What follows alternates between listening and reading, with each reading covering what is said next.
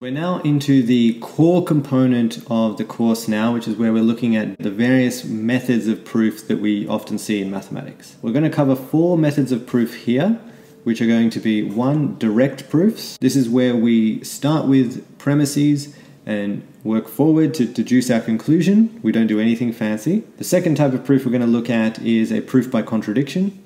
This is where you take a statement, okay, suppose the opposite is true, then deduce something absurd. The third method of proof we're going to look at is going to be a contrapositive argument. So a contrapositive argument uses the fact that if P implies Q, then not Q implies not P. And the final type of argument that we're going to look at is an inductive argument, which is where we show that something is true initially, we then assume it holds at an arbitrary stage, and then deduce the next stage from the current stage. So we'll show that it holds for the base case, that's usually n equals 1 if it's some type of formula. We'll then assume that it holds for n and deduce it for n plus 1. Now this is just an overview. If you're feeling a bit confused by what these various proofs are or these explanations, don't feel bad.